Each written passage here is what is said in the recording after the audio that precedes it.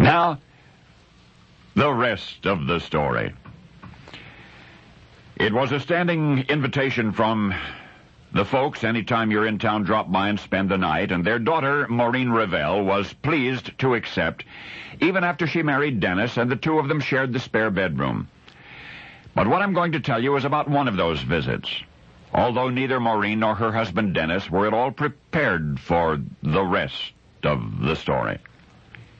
The big house where their parents live is always a comfortable overnight stay, particularly because of the oversized bed, so conveniently accommodating Dennis's 6'7" frame. Well, anyway, he and Maureen were asleep in that bed, and her parents in their own room, when she was awakened, inexplicably awakened. And then she saw it standing by the window. It was enshrouded by a reddish glow. It did not move, and it appeared, impossible as this sounds, to be a transparent person poised in silence. For lack of a better term, a ghost. Maureen started to cry out, but the scream stuck in her throat. Could she be seeing what she saw? Could it be a dream? No, she was utterly, unquestionably awake, ice-cold and pulse-pounding, and then the figure vanished. Of course, falling asleep was almost impossible after that. Whom could she tell who would not laugh? Ought she ever to confide this to anyone? But Maureen decided that she must, and the next morning at breakfast she told her parents, "I think I've seen a ghost."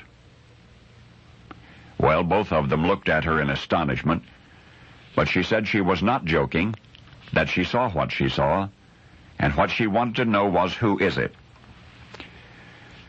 I cannot say whether Maureen's parents believed her, but they did know of a man whose home this used to be, and that the spare bedroom was then his study. Had Maureen been aware of anything else strange in the room? Well, she thought for a moment. She recalled that a painting on one wall was always askew. She often straightened it only to find it tilted again later. And as she remembered that, Maureen became absolutely convinced that she no longer doubted her senses. Her parents' spare bedroom was haunted.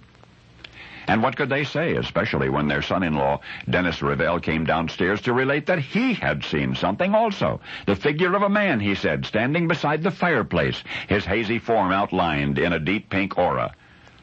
The Revells had both seen him, they insisted.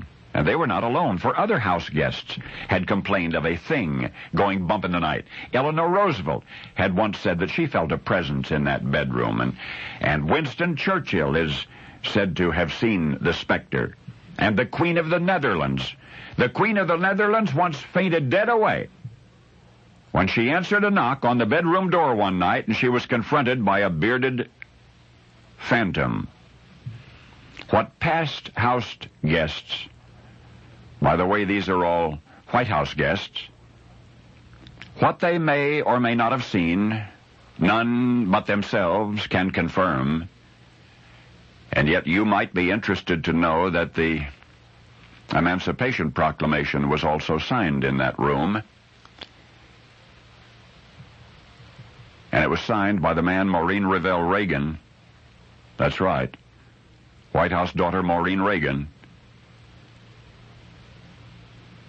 It was signed by the man she is absolutely certain she saw, Abraham Lincoln. Now you know the rest of the story.